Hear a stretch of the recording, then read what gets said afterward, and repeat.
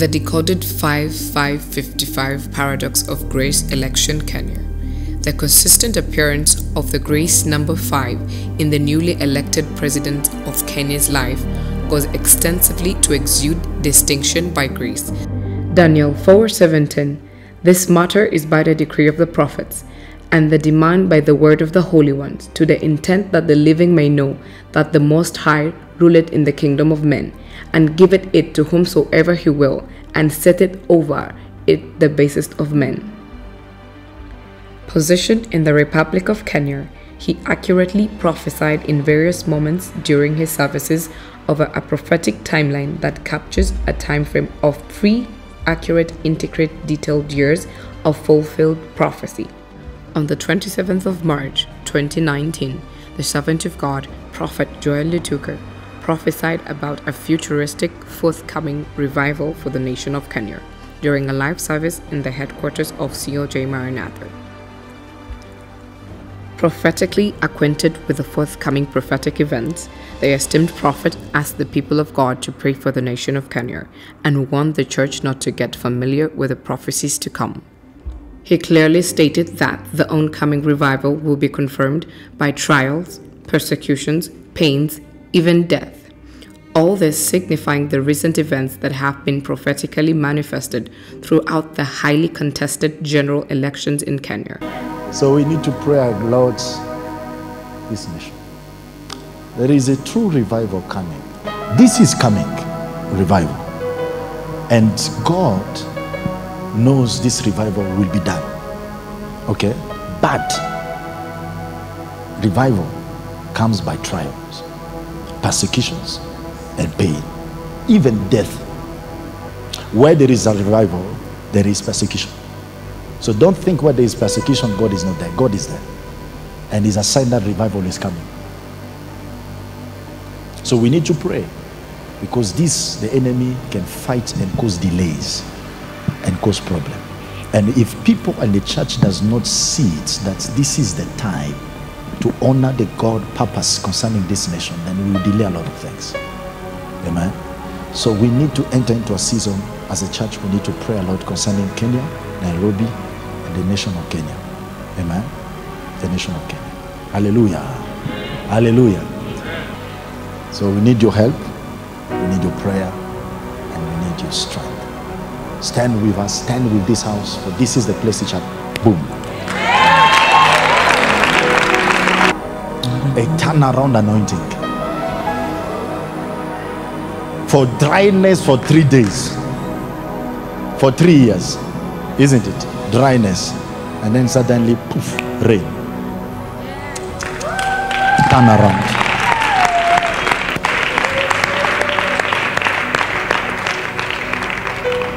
Tell your neighbor, is he a prophet?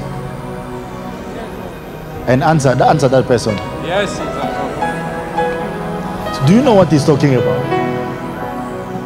Ask that neighbor, do you know what he's talking about? On the 10th of January 2021, the Prophet of God, during the Healing and Miracle Service, prophesied a more extensive change of guard in the Kenyan government. He spoke about Kenyan politicians and civil servants rising up to rebel against authority. I saw an old man. J'ai vu un homme, un vieux, standing in this place of honor, s'élever dans cet endroit d'honneur, of giving a speech. Il est en train de faire un discours. But as he was giving a speech, alors qu'il donnait son discours, I saw his image changing to a younger guy who has never j'ai vu son been image changer en un jeune influential like him homme qui before. n'a jamais été aussi influent que lui avant. Okay. I said I will speak it in parable so you'll never know. J'ai dit que je vais parler en parabole.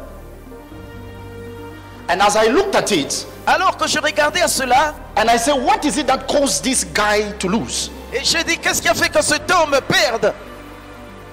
And I saw it. I hear betrayal. J'ai entendu trahison. Trahison.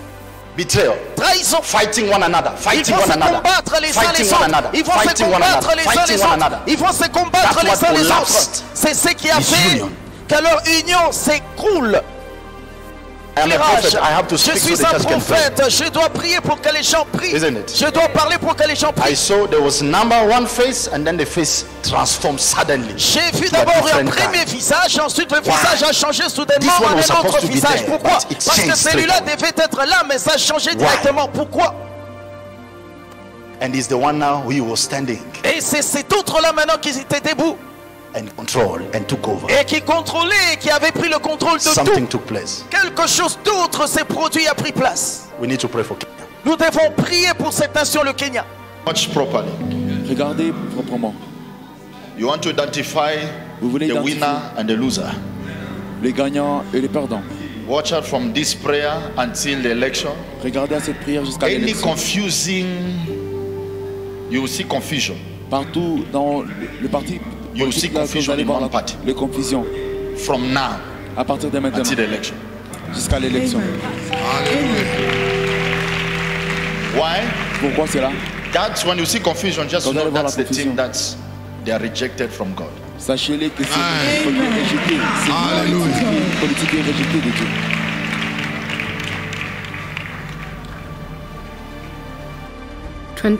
December 2019, Prophet Lutuka prophesied the qualifications of the candidate that God had chosen. He emphasized on the characters that he and his spouse would possess. I'm prophesying. I need a woman who's prayerful. Because when I stand in the kingly grace, she will be praying for the nation. Oh, glory to Jesus. I told you, those who are wise understand what I'm saying. I need a woman who her knees have always been on the ground. A woman who has been organizing prayer meeting after and after. Prophesy, my father. I need a prayerful woman who is wise, who can honor men of God, because the first interpreter of the vision is the spouse. Remember, they hindered you, they fought you. Joseph, they separated you from people, they binded everything, they even threw you down until you didn't even have something to eat in your house. But such a person is a person that God has chosen. He is the one taking over. Live and direct. Your eyes are opening. Live and direct. Your eyes are opening. Yes, sir. Why? Because if the person next to you, she's not prayerful, I can't choose you. Because this season that this Babylon is coming to, it needs a fearing man of God. That we are entering Shadrach. The man has to fear God so much. He has to be loyal. As much as they hinder you, you fear the king. You can't speak bad of the king. The king can speak bad of you, but you, I fear the king. When they give me an opportunity to speak even to disloyal him, I will not disloyal him, because I am Shadrach. I have never insulted Uhuru Kenyatta. And in fact, I have had a discussion with him and I have asked him directly, I hear there is this story that I have insulted you. Can you produce one clip? Because either from the intelligence, whether it was at night or in a private meeting or in some place where I said something against you.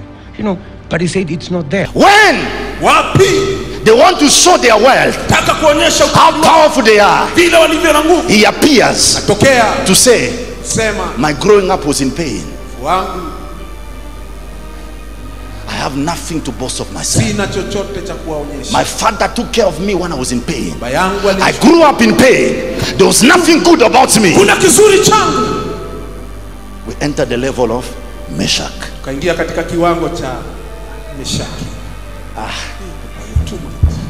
When I'm going to school, I was walking barefoot. Moving from this place to another place because there was no food. I am no valued. I was not born to a royal family, but I was born to a dry family. In 1980, when I was preparing to do Standard 7 exams, CPE, that was called then, I remember very well when I went to do the exams, I was barefoot because, of course, that was the nature of the village life. We didn't have shoes. My father bought me my first shoe in 1981 from a Mr. Onyango on the street for 60 shillings because he could not afford the butter shoes. My father was not known. He sent me to school. I grew up in church. I have less value. Meshach.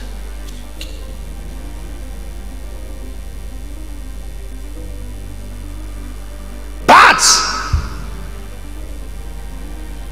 I will serve the Lord. I'll give to churches.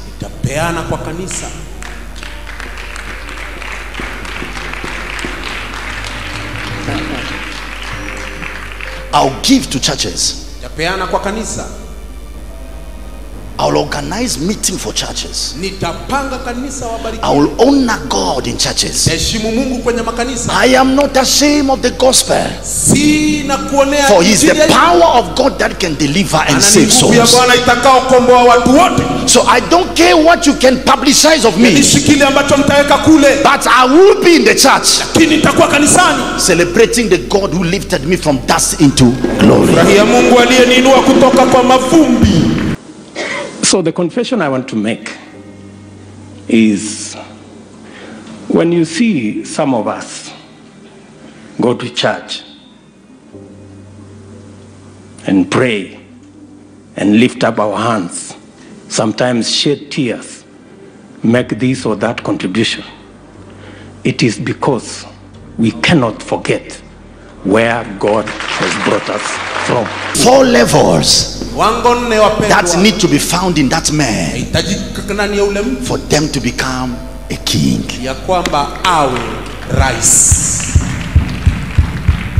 Do you have a good woman?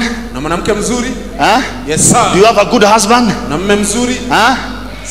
Do you fear God? Huh? Yes, sir. Do you realize where you are coming from?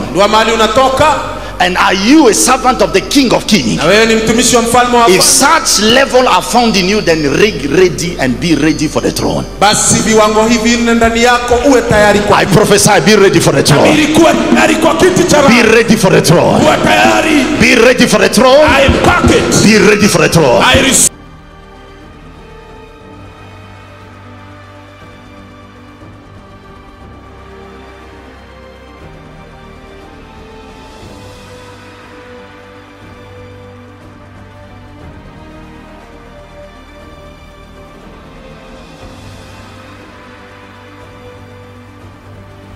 I saw a vision.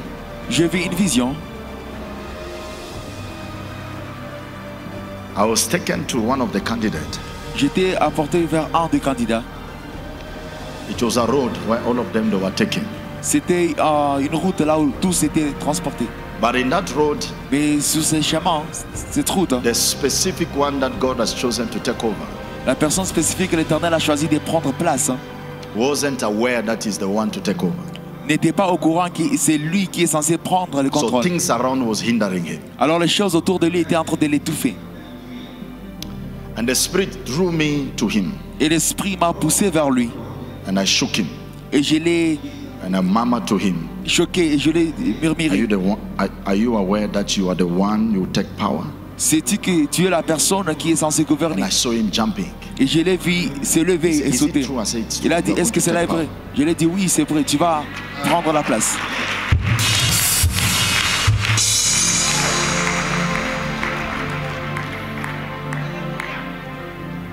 Me, I saw it. Moi, je l'ai vu. So, it is not a name. Alors ce n'est pas un nom, but it is the reality of what is taking place in the spiritual realm. Mais c'est la réalité des choses qui sont en train de prendre place dans la sphère spirituelle. I know that there were predictions that I won't get to the ballot. There were predictions that we won't get here. But because there is a God in heaven, we are here. And I want to, in a very special way, say and confess that without God, we wouldn't have been here. Because we need to fight against tribalism. On a besoin de combattre contre le tribalisme. Because how about if the person of your tribe comes in and then nothing changes? Qu'en est-il si la personne de ta tribu entre sur la tête et rien ne change? No. Alors le cas ici n'est pas qu'une personne de ta tribu puisse devenir le gouverneur. Le cas ici c'est qu'une personne positionnée par le Seigneur puisse prendre place. This election was much about the issues than the ethnic configurations that have always informed our elections. The Bible says when the righteous sits in the power, un juste s'est assis dans la puissance, dans la place de la puissance, les gens sont heureux. Mais quand c'est un méchant qui s'assoit dans la place de la puissance, les gens, en d'autres termes, les gens sont étouffés. Les gens sont étouffés. I don't want you to be hindered. Je ne veux pas que tu puisses être étouffé. I don't want your prosperity to be hindered. Je ne veux pas que ta prospérité puisse être étouffée. Specifically in this year of your arising of your star, de l'élévation de ton we étoile. need someone with a good star to sit on power. Une personne avec une bonne étoile puisse s'asseoir dans la place. I think all my videos, if you watch, toutes mes vidéos, si vous pouvez les suivre, you know. Vous allez savoir. You will know. Vous allez savoir. But the problem is this. Mais le problème est le suivant. If we don't pray fervently, si on ne prie pas d'une manière fervente, the wicked can override the righteous. Les méchants peuvent renverser les justes. Je vous le dis. I'm telling you. Je vous le dis. If you don't pray fervently, si on ne prie pas d'une manière fervente, je vous le dis, même si tu es choisi, the wicked can override. Les méchants peuvent te renverser. And I want to confess that I have been prayed into victory. It is not our effort. And my team knows. We were working against the odds, many odds at that. But I must confess that it is God who brought us this victory. So, in accordance with the law, the Constitution and the law, I, Wafula Chebukati, Chairperson of the Independent Electoral and Boundaries Commission, hereby declares that Ruto William Samoei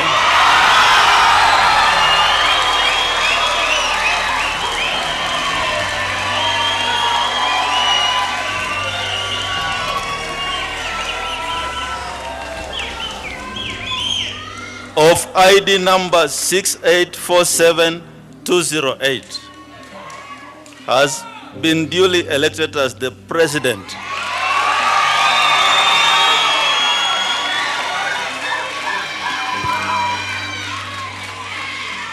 of the Republic of Kenya under the provisions of Article 138 of the Constitution in the presidential election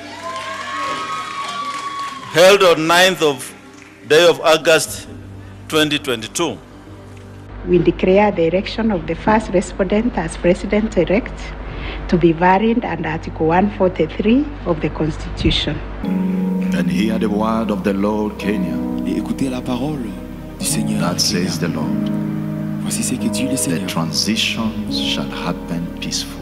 La transition va se passer dans la paix. Dans la paix. Is there anything that has ever told you that has never come to pass? Y a-t-il quelque chose qu'il t'ait jamais dit, qui ne s'est jamais accompli? Nothing. Il n'y a rien. He's seated on the throne. Il est assis sur le trône. He loves you. Il t'aime. And he wants the best for you. Amen. Il veut le meilleur pour toi. By prophetic announcements, par un annoncement prophétique, I announce to you, je vous annonce aujourd'hui that God is winning. Amen. Celebrate, celebrate, celebrate. Disclaimer.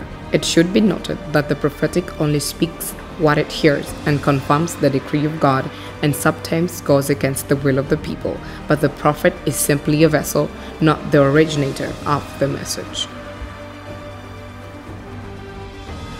May I now request Your Excellency Honorable William Ruto to move forward and receive the instruments of power.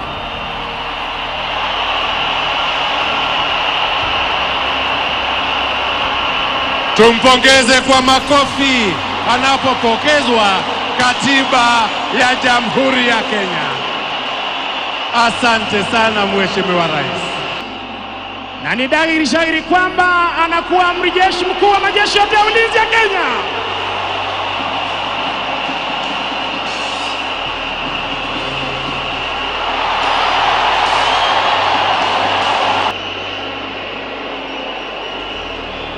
And now, the fifth President of the Republic of Kenya and Commander-in-Chief of the Defense Forces, Honorable William Ruto. Niombe Mheshimiwa Rais kwa heshima, niombe tuwe na kipindi kifupi cha picha.